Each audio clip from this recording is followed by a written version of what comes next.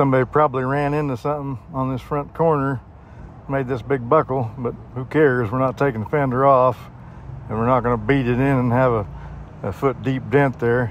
So I'm cutting in the top of this big buckle and hammering it flat. And then I'm going to take the welder and weld her up. This welding pulls the metal in towards the cut, gets rid of the buckle, makes it flat where I can work it without having to put a bunch of fiberglass or Bondo in it. Being this is flux core, I'll put fiberglass over the welded area when I'm done. Got it grinded down. I know I'm going to hear about what a hack I am for doing this, but you know I don't care. And we'll undercoat the inside of the fender to make sure it don't rust. So please touch my like thingy and subscribe, damn it!